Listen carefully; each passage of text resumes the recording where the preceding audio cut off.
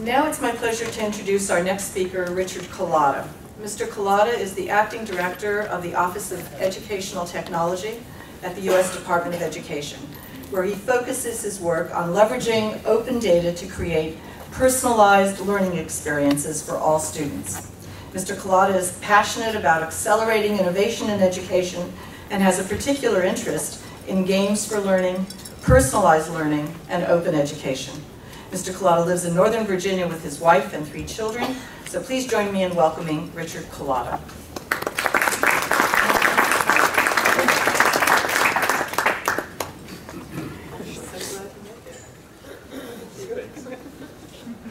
Hello everyone, glad to be here finally. I am not from Washington, and I'm reminded when I think I'm triple, quadruple padding the amount of time it takes me to go 12 blocks here, that I'm often wrong, and so as I've learned today. So I'm glad to be here. I had a chance to take a look over the study that Ellen has presented here, and I'm really looking forward with some more time to dive into it, having not been able to hear the discussion thus far. But really want to just start by congratulating Ellen and company and those that work here at the Center on Media and Human Development for this work. It's really, really important that we're looking at actual data around how media is being used. It's very easy. So I have a little sign on my wall in my office, those of you who've been in there, that says, nothing dispels an anecdote faster than a small amount of real data. And so one of the things that we need to be careful about is it's very easy to,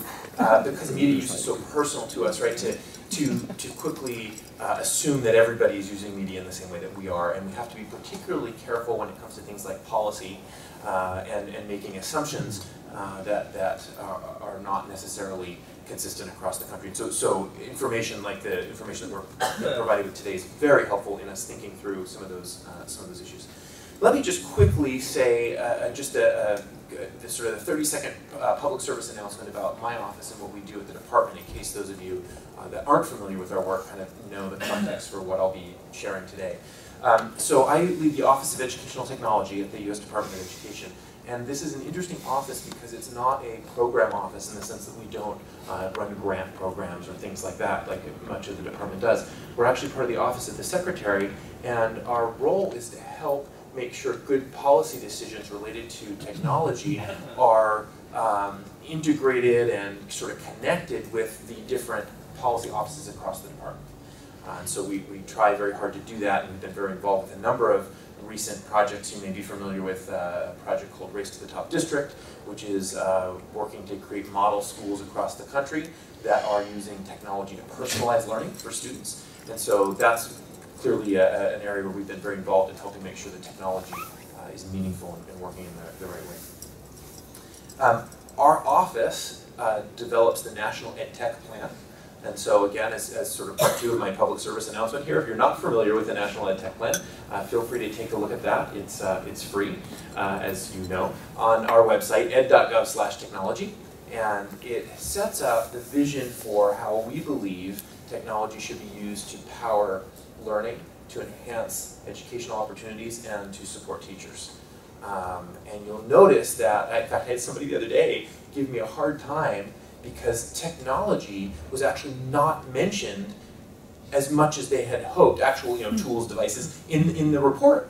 And I went through it, and I did a couple word searches, and I found we actually hardly mention any devices or any actual sort of physical hardware, software at all. And there are a couple mentions in some case studies that we have, but nothing else. And so somebody was sort of, he's giving me a real hard time about this. I said, no, this is actually what you want, because the worst technology conversations I ever have are ones that start with technology, and the best technology conversations I have are ones that start with another problem like, hey, our kids aren't learning math well, right? Or, we're having trouble with discipline issues in our school, or whatever. So that's reflected in this report. And so what turned out to be what was a criticism of our office, I actually kind of walked away with going, yeah, we did a good job. I didn't even intend to do that, but that's the point there.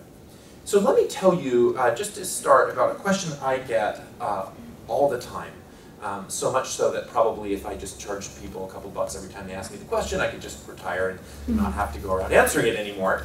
And it's this question that maybe many of you get as well.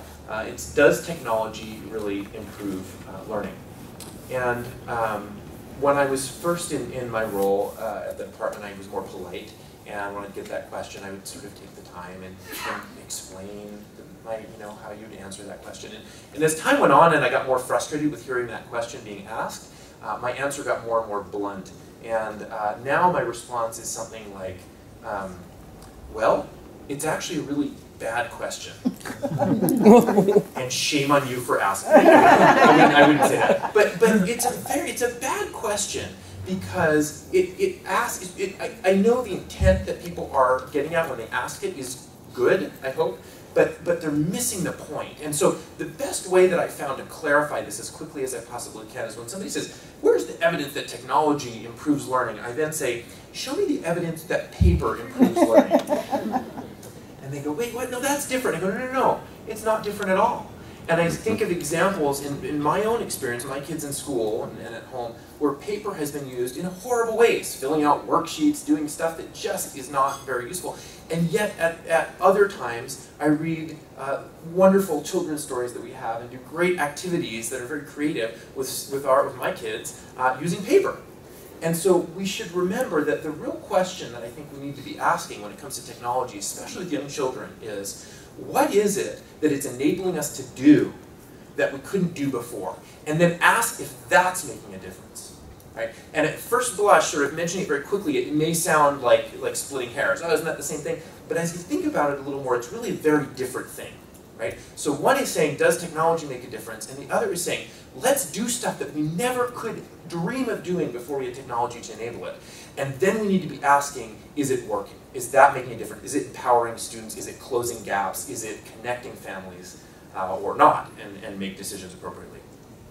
Let me just share in a couple minutes here that I have 4 roles that I think technology can play that are particularly important with young children and young families. And so I'll run through these very quickly. In fact, I will guarantee it because I'm going to put this up here so I don't keep talking too long. I want to make sure we have some time for interaction as well. 4 ideas that I think are important roles that technology can play. The first is this idea of personalized learning, right? And if any of you, those of you who know me, know that this is something that I talk about quite a bit. And it's because I'm concerned that in the learning space, in school, we tend to do this crazy thing where we take a whole bunch of students who are very different, have different needs and different challenges and different passions, and we put them all in a room and we treat them all the same. And somehow we don't have a problem with that. But yet if you compare that to other industries like, let's say, medicine, right? If a doctor treated the 30 patients that came in one morning the same and prescribed the same medication to them, right? That's crazy. Nobody would stand for that. And everybody would know right off the bat that it's crazy. And yet somehow we don't know that it's crazy that we do that to students in schools. And so we're working on leveraging ways to have technology help adjust and adapt the learning experience. And that doesn't mean that they work by themselves on a computer. Let's just be really clear. They can be in groups, they can be working on projects, but it's adjusted and adapted to their needs and their interests. And I was at a panel the other day at the Atlantic Live event at the museum, and somebody at the end said, well, I don't know that I like this whole idea of students should just have stuff that's relevant to them. The learning should be hard. Back when I learned, but again, it was well intentioned. I mean, the point was well intentioned. And what I said was, have you ever seen how much harder a kid will work when it feels relevant to them? It is amazing how many times, look, even if you take something really simple, let's forget the educational value for a second and look at something like Angry Birds, right? My kid, I have a little kid who will spend hours and hours and hours trying to boost those levels because for whatever reason, that seems relevant to him. And by the way, when I've been able to find ways to make math relevant, he'll spend just as much time and energy on it. So being relevant and being aligned to their interests and needs is not the same as making it easy for them to sort of get away without doing hard stuff and learning. In fact, I would say it's the opposite. So that's the first one. And at some point, if there's interest, if we have a few minutes later, I can talk more about personalized learning, but I just want to leave that out there. The second one is technology is a very powerful ability to visualize learning progress. It's very useful for teachers and parents to be able to get a sense of what a student is actually doing, what their learner is doing as they're moving through this experience. These are 3 examples from actual schools, actual programs that are using technology that show to the student where they're at, to the kid. And these are young children, right? We're not, that you can see in some of them, they're nice pictures and This one on the right there is actually a kind of a high school situation, but in some they're graphics, and it's easy for them to see what their progress is, and that's very important because it also provides agency to the student, right, to the learner, because they can use this technology to actually make better decisions about their own progress. This is another example. This is actually from my kids, a tool that I use with my daughter that helps me see. It's a game that she's playing. She doesn't know that she's doing math homework. Don't tell her, please. She has to go, she gets credit for playing this game. She still thinks I'm a little crazy because she has to play this game before she can go outside. And she's like, well, of course I'll go play this game before I go outside. As she plays the game, I get to see some of the progress that she's making in learning math skills. And the other example that I'll give of this, the value of visualizing progress, is from a site called Khan Academy, which many of you are familiar with. Clearly not a site that's widely used with young children, but the point of how they show progress is useful enough that I wanted to mention it anyway. And that is that most people know Khan Academy for their videos. And they get all excited about all these video explanations, and they're good explanations, right? So cool. But the thing that's actually useful, the most useful about Khan Academy, I believe, is the fact that they built this tool that shows, it's sort of a learning positioning system, if you will, that lets you zoom in and out and see where you're at. So if you want to get to dividing fractions, you have to get through adding and subtracting fractions first, and then basic division, and you can make some choices about where you go. And being able to see that like a GPS is very, very helpful. And so if you aren't familiar with that part of Khan Academy, I think that's actually the best example of how the technology can be used, and I would encourage you to take a look at that. And then my next piece is this idea of increasing parental involvement. So this is a tool. There's a bunch of tools that do this. This one happens to be a game called Dreambox. And one of the things that's really great is my poor kids become guinea pigs for everything that I want to try with technology. They go on and they work on this game, and I get a message that says, not only here's what your kid did, I mean that's useful, but it says, here's a game that you can play in the car or in the grocery store. And it says on the run, right? It's always a game, it's always something that you can do that's in a really easy place. You don't have to be in a quiet, it's sort of for like real parents who are, if anybody is a parent like me, running around to the next thing, into gymnastics, into somewhere else that I'm late for. And it says, hey, while you're running around like crazy being late to go to the next thing, ask your kid to group things in units of 10. Or in this case, pick a number between 11 and 40 and find ways to divide it into equal parts quickly, right? And so I can it helps me be a better parent because it tees up my role better. I like to think I'm an involved parent, but the truth of the matter is I have no idea what my kid does most days in school, right? And so this gives me a cheat sheet. And I'm like, hey, here's this cool game I want to play. And my little son James is like, how did you know? That's exactly what I did today in school. And I'm like, well, parents, we know everything. But so leveraging technology to tee up better engagement from parents and really specific engagement, right? Not just, hey, your kid's doing good, but here's something you can do that is relevant to what they just learned or what they're struggling in, I think is very important. Another initiative that I won't spend much time talking about right now for time, but I want to just alert you to is this idea of what we call the My Data button. Basically what we're saying is that as students interact with media, whether they're apps, whether they're sites at school, we believe very strongly that parents need to be empowered with that data, the information about their learner. It's their data, by the way, in case there's any confusion about that. My school loves me when I walk in and I remind them that all the data that they have is actually mine, they're just hosting it for me. And so what we're trying to do is make it easier for parents to get access to that data. And we want to say, instead of just hitting print on a piece of paper in the office of a school, I should be able to get it as a parent in a digital format so that I can create a learning portfolio, if you will, a learning profile, in the same way that many of you already do, that I do, with medical records for my kids. So I know what shots they've taken. I have this portal that I can log into and I can see all that stuff. I don't have that yet, but this is what we're working on the education space. And we believe that that's very, very important for enabling parents. Last piece here is we need to use technology better to make sure we're making it easier to find the best digital learning content for children. And so one of the problems that we found right now is that's actually really, really hard to do. You can do a bunch of searches on Google, and sometimes you find some stuff, and sometimes you don't, and you never really know if it's aligned to certain standards that you're interested in having them teach. And so one of the projects that we started is something called the Learning Registry. And this project basically says that there's a whole bunch of places out on the web that we call portals or sites, whatever we want to call them, where there's groups of content that people have gone through and said, hey, this video teaches this particular state or Common Core standard or whatever it is, and it's or a game or whatever. There's all this media out there, and they've made these alignments. But the only way to get there now is to go and search all those different sites, right? And that's burdensome. And so what we've said is, wouldn't it be better if we could have that media find the parent? as opposed to having the parent have to go and find that media, right? Flip the paradigm.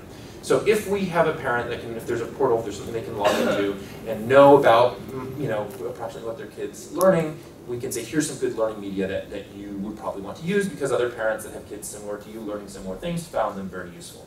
And that's what the Learning Registry does. It's an open database that tracks learning content.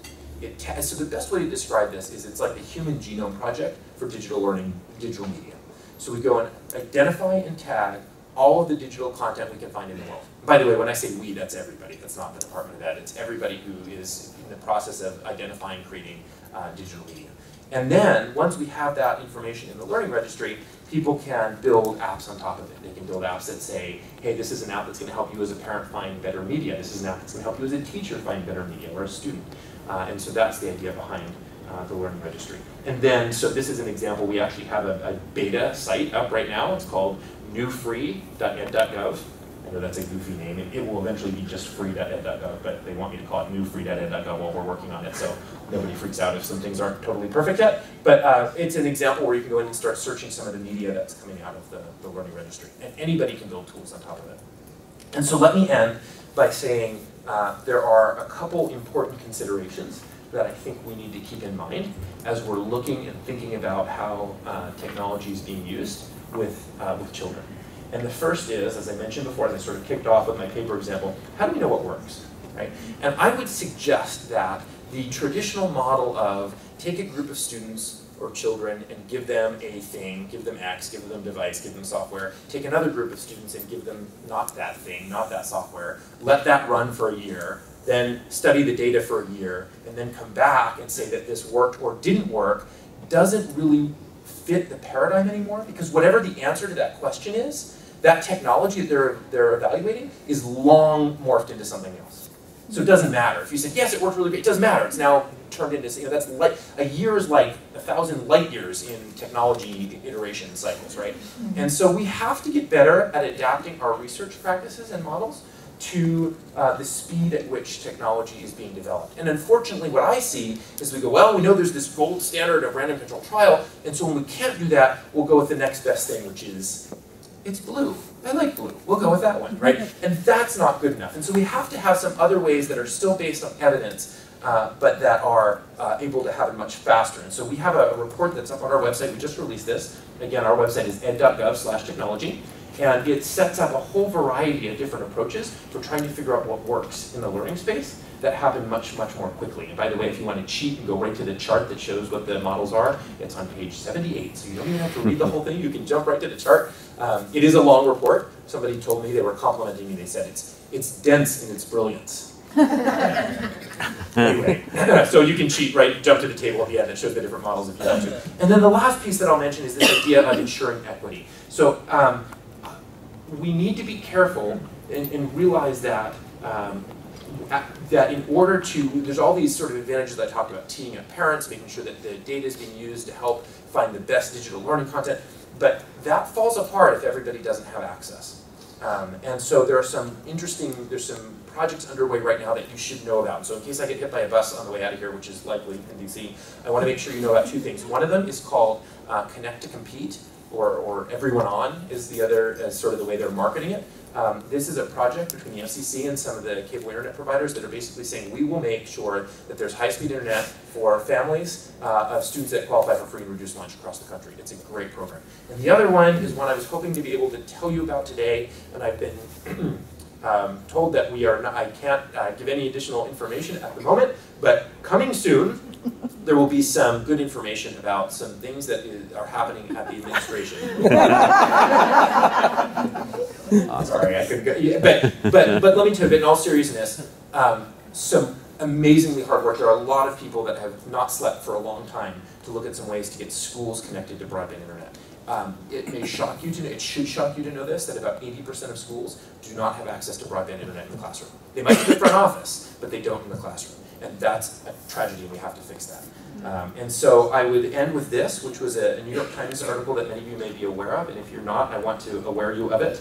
And that is this research that was done, study that was done, that looked at digital media use. And it showed that students, children and families of higher socioeconomic status had access to media and used it in very productive ways for creating, for learning. You know, I have a rule in my house about screen time. I really don't care about screen time. I care about, is it creative time or is it passive time? And that's the rule that my kids have to use, right? And so you see much more creative time, much more what I'm calling sort of useful time on the technology. And when you looked at lower socioeconomic status children, it was essentially passive video watching, movie watching. And that is a digital divide that does not get closed. In fact, it gets exacerbated by increasing connectivity. And so we have to be very cognizant about how we're helping reimagine the learning experience and helping teachers and parents know that getting technology does not equal making better choices with it, which is again back to our National Ed Tech report and why it's so important that these conversations don't start about the technology, but about how we want to improve learning. And with that, yeah, thanks.